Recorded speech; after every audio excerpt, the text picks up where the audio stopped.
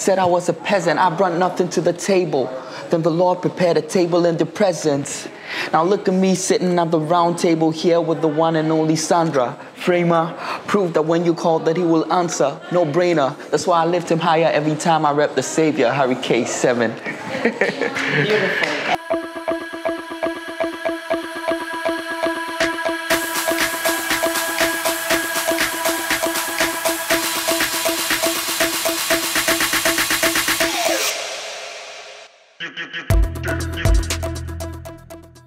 Hello world and welcome to Nana Frema TV. Today we're doing Nana Frema TV a bit different. We are here in Bourbon House Cafe, and whereby we're going to have a conversation with one of our gentlemen here, Harri Kay. So today here we have Harri Kay, a talented gospel rapper here on Nana Frema TV. Every month for and then Nana Frema TV, so you are a brand kama be. Or ye ewo kasaharimu asempa emu enti ene ne betwehwehwe nkomo. Harri Kay, thank you and welcome to Nana Frema TV. Thank you for having me. It's a pleasure. You're as well. So who is Harri Kay? Is Harri the first name and then Kay the last name? Kay is my middle name. I'm actually Harri Kwabna. Okay. But I made it Harri Kay just for short. Harri Kay is like a stage name. Who is Harri Kay? I am a Christian, just a person who loves God and who loves art, specifically music and rap, hip-hop. And I have chosen to... Thank you. Thank you. Nice. That's okay. Thank you. This is lovely. Yes, please. Yeah, so as I was saying, I've chosen to serve God through my music and through the gifts and talents that He's given me. So I'm just a Christian who loves to rap. Where were you born, Harri? In Ghana. I was born. In Ghana. Yes. Okay. Did you grow up in Accra or did you grow up in any other parts of Ghana? I've lived in Accra my whole life. I've been to Cape Coast, Kumasi, and Koforidua just to visit. Besides that, I've been in Accra my whole life. But I look forward to visiting other parts of Ghana. To visit other parts of the world? Yes. You should. Yeah. And then Ghana is beautiful. Yeah. Right, so take me from growing up here in Accra. How was it for you as a child? Did you grow up with both parents? Yes, so I grew up with both parents. My auntie was a pastor in Lighthouse Church, so she invited my mom to the church, and then my mom brought us. So we grew up in the church since I was about 5 years old. So our pastors really trained us in the ways of the Lord since we were kids, and by God's grace, we've grown up and we've held on to everything that we've been taught. And that's how I find myself here today. I see. So it was through your aunt? Through my aunt, yeah, who's a pastor. Who's a pastor, and who is she the one that raised you? No, my parents raised me. Okay. But she invited my mom to church, and then my mom brought us along. Okay. Yeah. I see. I think your father is, well, either world known or African known or just known in Ghana. He's a sport journalist. Yeah. Is that true? Yes. Okay. Yes. Wow, you did your research. So yeah, my dad is Kwabna. He's a sports journalist, and yeah. Did you pick up anything from him? Or you do? I know that you do work out. Maybe perhaps that's why. That's the reason why. Yeah, I'm not really deep into sports. I love Manchester United, and they've been disappointing a lot of late. So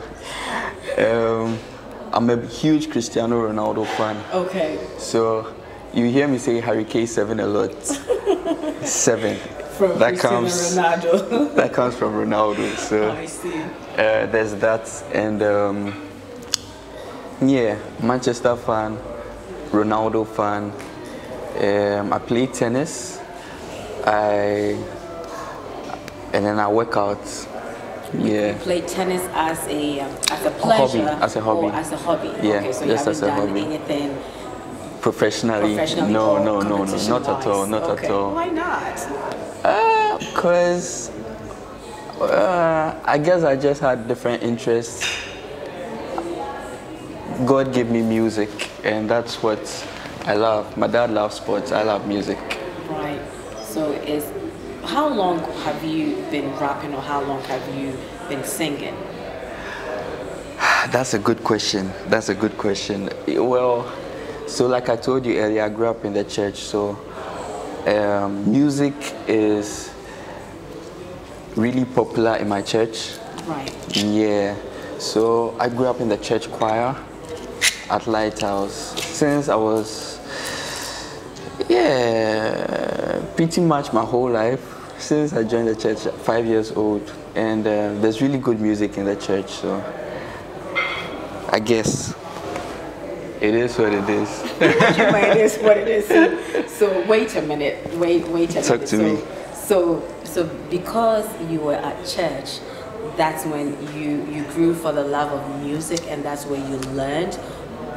Is that what you're saying? That's where, yes, because they teach music in my church. Okay. They taught us instruments as kids. Okay. I learned the piano. Okay. And a bit of guitar. Okay. So yeah, yes, and then like just TV. I grew up in the early 2000s.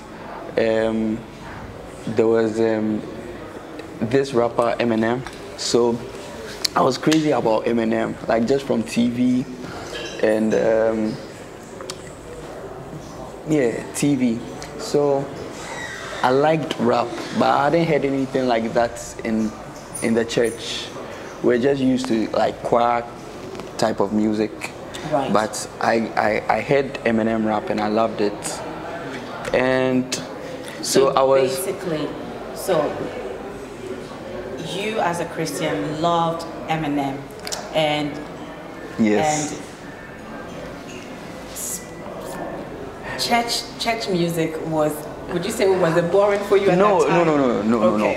I love music. I love church music, but I was introduced to hip hop or rap through Eminem, and it sounded very interesting, and I was looking for something, for a way to like something that was Christian enough. Okay. And also rap at the same time. And around that same time, a friend introduced me to Lecrae. I was like, oh, this is just perfect. I love this. It's like cool rap and it's Christian too. Right. So yeah, that's when I really got into rap. Into the whole rap thing.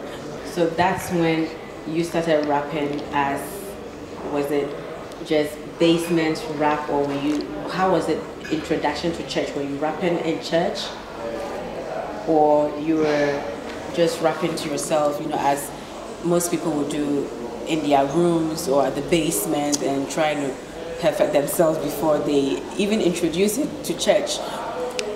Okay, so that's a very good question. I didn't start rapping like trying to blow up on stage or trying to make music like that people would love. Rap for me was like a diary. It was an outlet for me to express my emotions. So I had like a diary, a book that I'll literally write what I felt in, and I'll just rhyme it.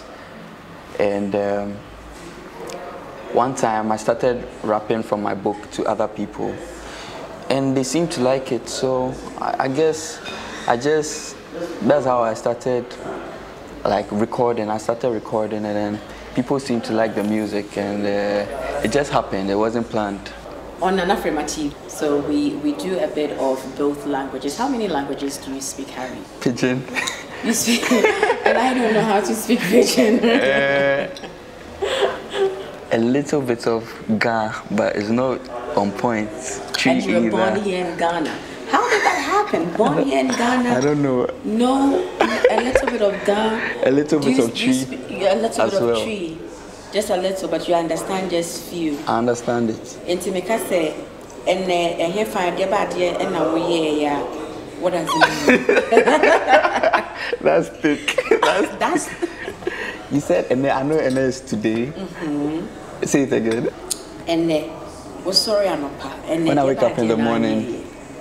When I woke up today, what did I do? Yes. Okay, yeah, I understand that. That was what I asked. You don't have to answer that. Okay, so basically the tree is not so good. So if we should turn it into, if I should say you should wrap in tree, then that one cracked. That's a disaster. That's a disaster. That'll be a disaster. I see. Harry, so no, go ahead. I could try like pigeon. If I can try something in pigeon. I cannot speak pigeon at all. So Harry, let me ask this. You look very quiet. If somebody should judge you from the way you look, I mean, they would see you as the one that is just sitting by its piano and I mean, I've listened to your rap and the way you can spit. Thanks. No, I get that a lot. People hear the music, and then when they meet me in person, it's like, that was you, because they say I don't look like I sound. You don't. Yeah, I'm a different person, like on stage. I'm a different person in the booth. Are you a shy person? I wouldn't say shy. I'm just reserved. I'm just quiet. But yeah. So what is it that makes you, when you stand on the stage, is it because you're able, because rap, I was going to say is it because you're entertaining, but I wouldn't say it as entertaining, because your type of rap is not entertainment, but is for, let's say, change, let's say renewal of mind and all that gospel things. Yes. Correct. I guess it's just hip-hop culture. It's just hip-hop culture. You can't be on stage and it's not, I realize that it's the same with a lot of other artists. They have quiet personalities. Like Beyonce herself says she's an introvert. That's what Beyonce says. Then when she gets on stage, she's Sasha Fierce, a different personality. Okay, so you, now that you brought it up, so with you, what are you on stage? You're not Harri Kay? I'm Harri Kay. You're still Harri Kay? I'm still Harri Kay. It's just a different side of Harri Kay. It's a different side of Harri Kay. Yeah. Okay, so Harri Kay, there are other gospel artists like Celestine Donko, who has done gospel music with secular artists. There's Maverick City, who's done songs with Justin Bieber. But Maverick City didn't get a backlash, but Celestine Donko here in Ghana received a huge backlash. Would you say, and not to say that this is right or this is not a right or wrong thing, where do you stand with doing music with secular artists? Good question. That's a controversial question. I'm always having debates about this with my friend Jutsaki. Why is that? You would answer that question, but there's another question in this question. Would you do a music, or would you do any music that you release, would you do it with a secular artist? Why yes, and if it's no, why? I've worked with secular producers. But would you? Yes, I've worked with secular producers. You've worked with, but those are producers. They're behind the scene. Would you on stage or on your album? To be very honest with you, I haven't had to deal with that before, and I don't know how it will be like when I get to that junction. I have no idea right now. When Lecrae, I keep talking about Lecrae, that's my favorite artist, but he also started, he did some songs with some secular artists, and he caught huge backlash for that. So it's not just Celestine Donko, I think Lecrae took those bullets for other people to be able to work with secular artists, whether it's wrong or right. I can't speak to that. Right now, Celestine Donko is catching bullets for making songs with a secular person. And in the future, I'm sure it will be more accepted in Ghana like it is in America, because maybe she's the first. That's why she's catching all the fire for that. I don't know. For me, the important thing for me is the music. Does it glorify God? Does the music serve its purpose? Is the spirit behind the music? So God can use anybody. That's what I believe. God used the donkey in the Bible. God can use anybody. So it's more of the spirit behind the music and not the person, not the vessel, but the spirit. I don't know. Case example, Maverick City and Justin Bieber. But Justin Bieber considers himself a Christian, you know. So does the artist that we're in, Akabwa. I don't think Akabwa has disclosed that he's an atheist or he's a Muslim. And I don't think Efia also has disclosed that she's an atheist or a Muslim. So they all identify that they're Christians because they're singing songs about Christ. So yeah, but Justin Bieber has also, you know, identified himself as a Christian. But however, he doesn't sing Christian songs. He sings secular music. But during that, I'm hoping that you'll watch it with Maverick City and I've actually seen it. Okay. I've seen it. Did you see the ministration, how Justin Bieber took it? And to me, when I was watching it, I said, this is not the regular Justin Bieber, but this is a different spirit, a different atmosphere that is behind it. So it can be for anyone, you know, any gospel artist that is playing secular music. I agree with you 100%. I agree with you 100%. Jesus said that if we will not praise him, if we will not worship him, he can raise stones to worship him. So absolutely anybody can be used by God. That's what I believe. Absolutely.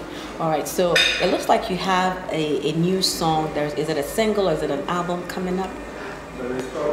I have an album coming up, yes. When is it going to be released? Okay, so I try to release an album every 31st May. That's my birthday. Yeah, but it doesn't look like I'm going to make the dates this year because we still have a lot of work, like finishing touches to... So in about maybe a month or two? Yeah, very likely in about a month. How did you know? Research. Wow. I have to read about you before I get on the table with you. Wow, I'm impressed. That's impressive. So right about in the next month? Next month. Okay. That's when it will be released. Is there a title of the song? Is it all rap or you have both rap and... So it's going to be called Yours Truly. Yes. It's like a laugh song.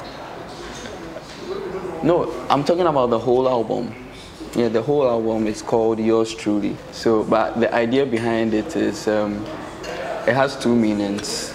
So I'm saying that I am yours truly, like I belong to you, I'm yours truly. And then at the same time, yours truly, as in me, Harri Kay, yours truly, Harri Kay. So. Okay, I understand. Yes. Do you have any albums that you've released previously? I have 2 EPs out. Okay. So they're available everywhere on where Apple Music, Spotify, everywhere. Okay. Just type Harri Kay. Okay, Harri Kay. The first one is called There's Got to Be More. Okay. And then the second one is called More. Okay. So is Harri Kay a family man? Oh, he has to drink coffee before he answers that. Uh-oh. No, I'm not a family man. By family man, you mean am I married? Yes. No. So you're single? I'm single. I'm You're single, sexy, and searching. I wouldn't say I'm searching. But here's the thing. So the last person that I really liked like me, but she was like me. The last person that you really like. Yes. Also like me. Also like who? Me. You. Okay. But she was, hold on, listen. She also liked me, but she was also like me. Scared to love again. Oh. Philophobic. So okay. here's what she told me. What she said, it called? Philophobia. Philophobia. When you're afraid to love again. Yes. I have a song on my upcoming album called now Philophobia. So ask another question. No, hold on. I'm not done answering your question. Okay, answer that. We'll get back to that. So here's what she told me. She said, somewhere between I love you, but I hate love. The heart wants what it wants, but the mind is made up. I can't risk any more stress on my fragile heart. I don't mind agape, but Eros and I are miles apart. They say that I should give another try. The heart-shaped scars on my soul are screaming otherwise. Love is butterflies. Please tell me another lie. Before you know it, I'll be saying hello from the other side. I wish that we could live in fairy tales. They never tell you the truth, but I swear it kills. I've seen it many times, all the early thrills. If it lasted forever, the gates would be married still. I admit it, I love you too, but seen more hurt than the bold ads on YouTube. Call me philophobic, but Harry, love is fire. I told her, you're preaching to the choir. Wow. So these are her words, and some of that. To be continued on the album. Get the rest from the album. On the album. You heard it well, so to be continued on the album. So coming back to you, so single but not searching. Yeah. Why are we not searching? Because I just need some breathing space for some time. Yeah. I'm sure like in a couple of months I'll be ready for a relationship. In a couple of months. So that means that, you know, you've already stepped in. I just have a full plate at the moment, so I'm involved in a lot of things, my music, work and other things, so I just need to clear my plate a bit. Makes sense. So Harry, the way that you spit, there is no way I cannot let you spit here on Nana Frema TV. So give the world a little bit something. Sure. Let's hear it. Why not? Why not? Let me clear the table and make some space for myself. Woo! No beats. Okay, I'll do this a cappella. Or do you want me to give you a beat? I'm just kidding. I'm not good with beats. I'm sick of the cap and I hope that it happens less. Quit with the brag and I told you I'm unimpressed. See through the masks that hide the unhappiness. I know the broad path, it ends with bad regrets.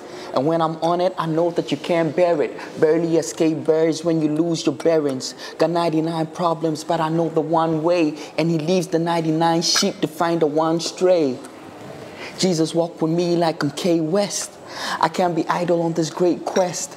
I got a Fitbit, time to take steps. Pawns in my way, time to play chess. For real, to fill my head with questions. Never crossed nobody, why they hating on the blessings? Said I was a peasant, I brought nothing to the table. Then the Lord prepared a table in the presence. Now look at me sitting at the round table here with the one and only Sandra. Frema, prove that when you call that he will answer. No brainer. That's why I lift him higher every time I rep the Savior, Harri Kay 7. Beautiful. Excellent. Thank you. Beautiful. Thanks. Thank you. Harry, do you also rap in pidgin? Broken English? Oh boy. I yes. mean, you do? Well. Yes or no? I've tried something before. I've tried something before, but you didn't like it? It's on the album, so... I'm about to put you on the spot. I'm just kidding. Harry, I thank you for coming on. It's a pleasure. It's a pleasure. Thank you for having me. You're welcome. Thank you, world, for watching with us here on Nana Frema TV. So you can find Harri Kay's music on Spotify and Apple Music. A big thank you to Bourbon House Cafe for making this interview possible here in the East Legon area. If you are in the East Legon area and if you're hungry, breakfast, lunch, American, or even the local dish, Bourbon House Cafe has it all for you. I also want to say a big thank you for directors and producers at Call Motion Production. I hope you enjoyed Harri Kay today. If you haven't joined the Nana Frema family on YouTube, kindly do subscribe below. If you have, we thank you for subscribing to Nana Frema TV.